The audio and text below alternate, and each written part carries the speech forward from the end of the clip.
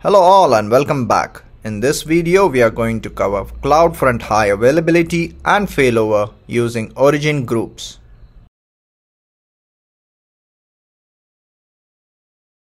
CloudFront distribution can have more than one origin within its configuration, and it can reach different origin based on the requested path patterns.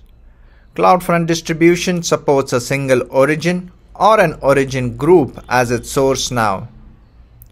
Origin groups can be used to specify two origins, a primary and a secondary origin, and a specified failover criteria to configure origin failover for high availability.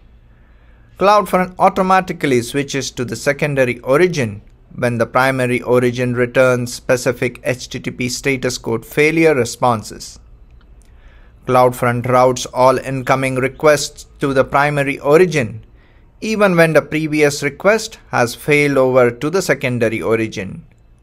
CloudFront only sends requests to the secondary origin after the request fails to the primary origin. Also, CloudFront fails over to the secondary origin only when the HTTP method of the consumer request is GET, HEAD, or options. CloudFront does not fail over when the consumer sends a different HTTP method, for example a POST or a PUT.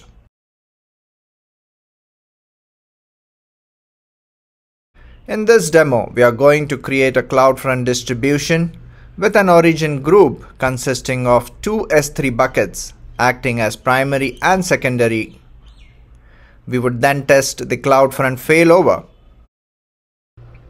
Let's start by creating two S3 buckets. These would act as origin for our CloudFront distribution. Let's create our primary S3 bucket. Let's name the bucket Jayendra Patil CloudFront primary, US East 1 region, ACLs disabled. We'll block all public access as we are going to access it through CloudFront. Bucket versioning disabled and encryption using AWS S3 managed keys. Let's go ahead and create the bucket. And the primary bucket has been successfully created. Let's create the secondary S3 bucket. Let's name the bucket Jayendra Patil CloudFront secondary, US East 1 region, ACLs disabled, block all public access, bucket versioning disabled, and encryption using S3 managed keys.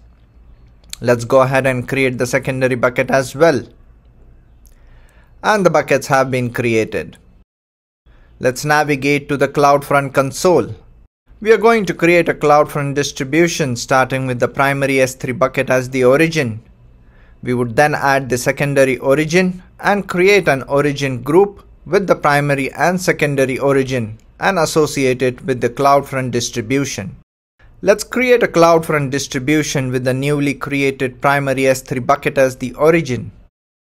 Let's select the primary S3 bucket as the origin domain. We'll keep most of the configuration as defaults. Name as is. For the origin access, you can see the options public, OAC, and OAI, which is marked legacy. For this demo, let's just select the OAI, Origin Access Identity. However, note, Origin Access Identity is marked legacy now, and AWS recommends you to use Origin Access Control over Origin Access Identity. Let's create the new OAI. Let's name it with failover as we would use the same OAI for the secondary origin as well. Let's create the OAI. The bucket policy needs to be updated to allow the CloudFront principal access to the S3 bucket. Let's have the console update the bucket policy for us. Let's update the viewer protocol policy in the default cache behavior to redirect HTTP to HTTPS. Rest of the defaults are fine. Let's update the cache key and the origin request settings. Let's update the cache policy to disable caching. We don't need any function associations. We do not need WAF. Let's select do not enable security protections. Rest of the settings look good. let's go ahead and create our CloudFront distribution. The CloudFront distribution would take some time to be deployed and enabled. Till then, let's create our test files and upload them to the S3 bucket. Let's open the Cloud Shell. We are going to create a primary HTML in both primary and secondary S3 bucket, and a secondary HTML file only in the secondary S3 bucket. Let's create the primary HTML file with some basic HTML, indicating that it's the primary file from the primary CloudFront origin.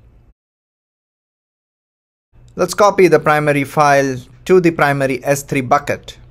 Let's recreate the primary file with the content indicating secondary origin.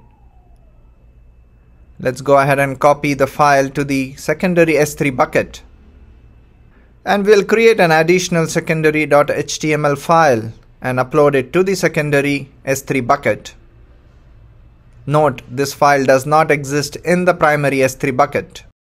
The CloudFront distribution is deployed and enabled now. Let's test the access of these files from CloudFront. Let's copy the CloudFront distribution domain name.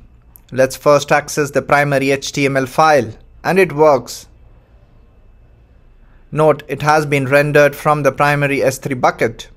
Let's access the secondary HTML file, and it does not work, as the CloudFront distribution is being configured to point only to the primary S3 bucket, and the file does not exist in the primary S3 origin.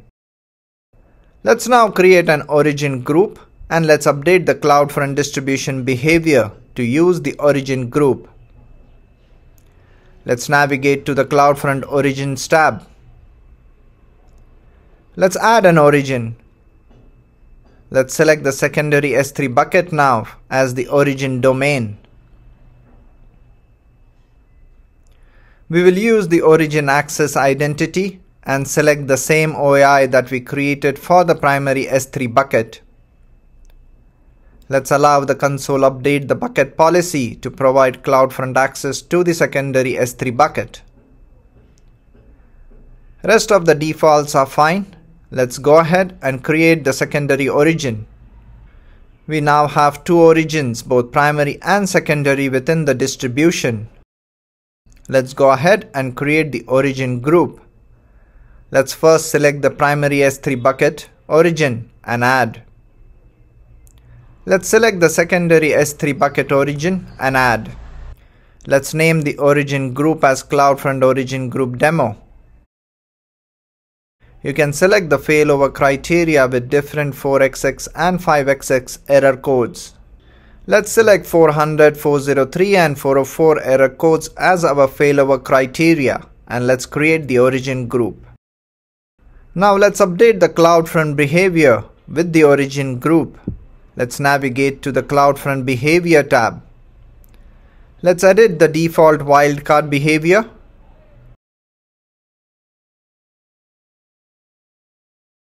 You can now select the origin group in the origin and the origin groups drop down. Let's update the cache policy with caching disabled policy as well. Let's go ahead and save the settings. The changes are being propagated and would take some time to deploy. The changes have been propagated and the CloudFront distribution is deployed and enabled. Let's go ahead and access our files from the CloudFront distribution domain. Let's test our primary HTML file, and it is still being served from the primary domain. Let's access the secondary HTML file. The file is now being rendered from the secondary domain. CloudFront checks the primary origin and receives a 404 and would fetch the file from the secondary domain.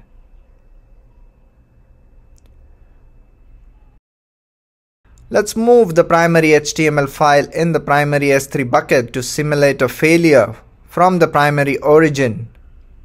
Let's use the AWS S3MV command. The file has been renamed and no longer exists in the primary origin. Let's now refresh the primary HTML. And as you can see, CloudFront has now rendered the primary HTML file from the secondary domain. And that's it for the CloudFront Origin Group demo. Origin Groups can be used to specify two origins to configure Origin Failover for high availability. I hope you liked the demo. Thank you all. Alright, that was it. Thank you for watching. You can check out my website and connect me on LinkedIn and Twitter. If you enjoyed this video, please give it a thumbs up. For any feedback, please leave a comment down below. To see more videos like this in the future, hit the subscribe button. Thank you.